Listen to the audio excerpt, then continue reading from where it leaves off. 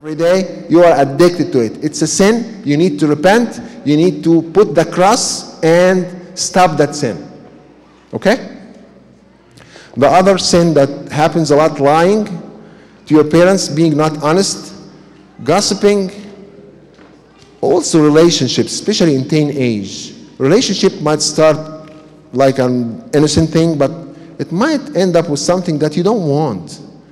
If you go into a relationship that's not very good, it's not going to happen overnight. It's a gradual thing.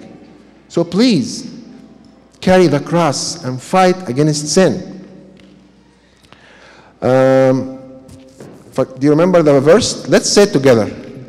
Can anybody say it without seeing it? Who can remember the verse? Those who belong, let's say it together. Those who belong to Christ Jesus have crucified the flesh with its passions and desires. All right, the other one is, I have been crucified with Jesus, and I no longer live, but Christ lives in me. Now, I'm going to skip that part because I don't want to. There is a story of Sam Moses the Black I liked in the Paradise of the Monks. When he started his spiritual life with God, he had a lot of sins attacking him. And one night he was praying all night, like an hour, 2, 3 hours, and the sins in his mind, he remembered bad things, he thinks in sin, he cannot stop. So he went to his spiritual father, Ava Ithezorus, he's like his mentor and his father of confession. He told him, I don't know what to do. I just can't. He told him, you know what? Go back and pray. Keep praying, keep praying. So he went back, kept praying. An hour later he came back. I cannot. Go back and pray. He did that like 3 or 4 times, and around 5 a.m. he's like exhausted. He went back, listen, I'm not a good person. I can't do that. I'm a big failure. So San Isidorus told him, okay, let's go out. So they went out in the mountains, walking at 5 a.m. And there were 2 big mountains there. So he showed him one and he prayed to God and said, please God, open his eyes. So God, this guy looked and saw the mountain is full of devils in black. He's like, oh my God. He told him, you know, all these devils are attacking you. That's why it's not easy. It's a war. All these devils against you. He said, oh my God, that's so bad. Then there is no hope. He told him, look to the other side. He looked at the mountain, the other side, and he found that it's full of angels. He told him, you know what? Those angels are fighting for you, with you. And they are even more than the devils. So he felt some peace, and the war went away at this point. So it's not easy. It's not easy. It's a war. Okay? For adults, I'm just going to mention an example of a sin, because when we grow up a little bit more, we get attacked by the sin of ego more, bearing grudges. That happened mainly in older age. God's commandments say, love your enemy. It's a cross. You have to fight for it. It's not going to happen by just saying it. It's a real struggle. It needs a lot of fight. We all come on Good Friday or on the Holy Week in general, crying for Jesus who died, and like weeping and watching the Passion of the Christ. A lot of people watch that movie, and we contemplate in how Jesus suffered. But let me tell you something. When Jesus was in his trip to the cross, there were women crying. What did Jesus say to them? Do you guys know? Anybody knows? He said, daughters of Jerusalem, do not weep for me. Weep for yourselves and for your children. Hey, it's not going to make any difference with me when you guys keep crying. You have to look at yourself. It's not me. I'm God. I don't need people to cry on me. Cry on yourself. Carry your own cross and start thinking during that week, how should I be a better person? How I'm going to carry the cross with Jesus? How I'm going to crucify my psyche? Crucifying our thinking is a concept that we learn from the spiritual fathers. You have to crucify your thinking. Salb al-fikr. Because we think a lot of times negatively. You want to avoid that. You can stop thinking negatively by praying and by humbling yourself.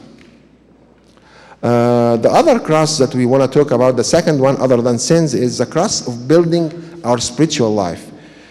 By praying, you want to start praying more, carrying the cross of prayer. When you are tired coming from work, you still have to pray. We can't just pray when we feel like it. We can't just pray randomly. You have to carry the cross, pray regularly in the morning and at night, every day. And during your day, when you go to work or in school, you need also to lift up your heart for a couple of minutes. Jesus' prayer is one of the most practical and effective ways to pray, and it's simple. Do you guys know what's Jesus' prayer? Who knows? I know some people know, but the majority, anybody knows? What's Jesus' prayer? Please, just raise your hand if you know. Jesus' prayer, yes. Jesus' prayer is just saying, Jesus Christ, please forgive me. Jesus Christ, please be with me. Jesus Christ, give me grace. Jesus Christ, protect my senses, protect my thoughts.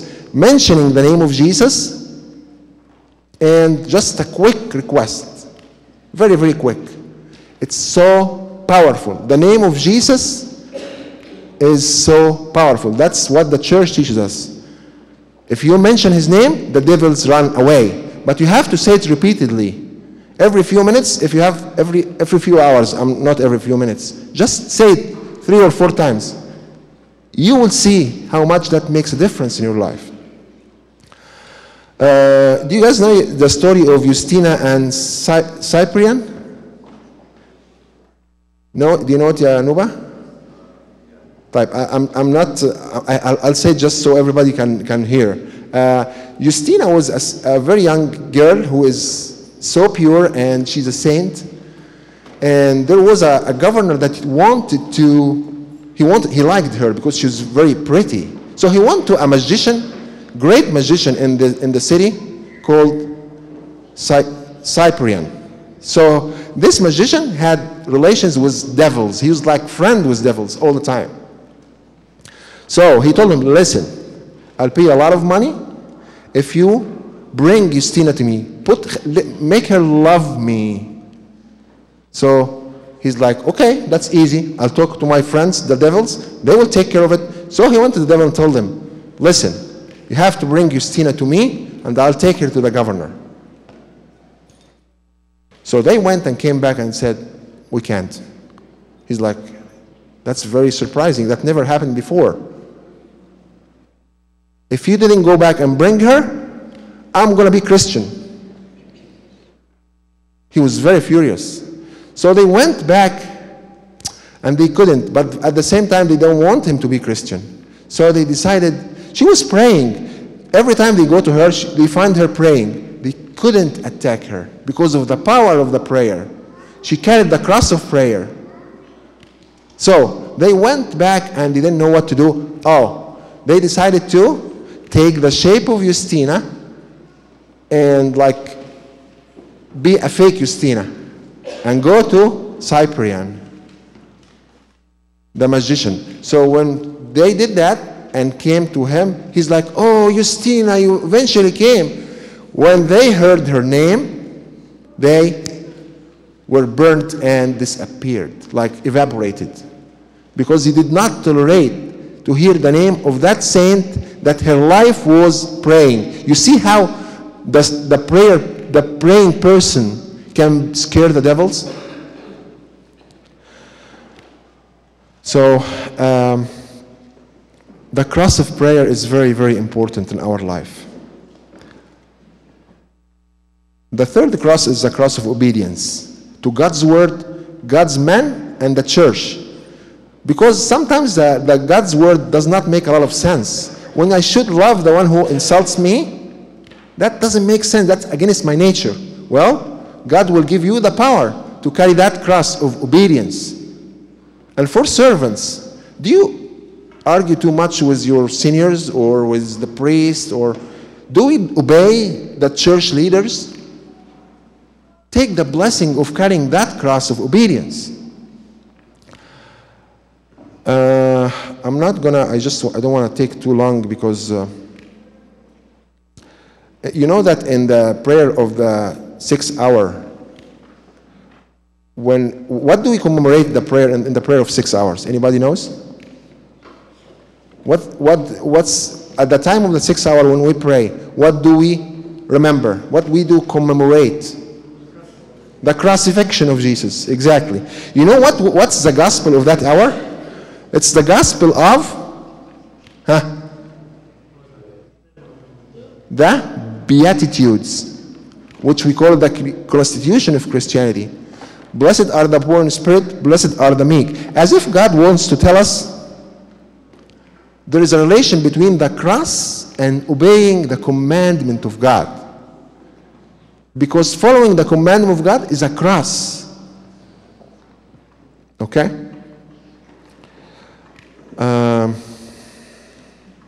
The easiest way, I mean, if you cannot carry the cross of praying or fasting because it's hard, we should try, but it's hard. And if the cross of resisting sin is also hard, if the cross of obedience is hard, there is an easier way, which is the fourth cross. This is the easiest one, which is the cross of serving others. If you serve others and love others, you can steal heaven. I'm not saying not to do the other things, but this is the easier way. You still have to do the other things to be a good person. But if you start with serving others, loving others, it's going to be much easier. You don't have to be a servant in the church to serve people.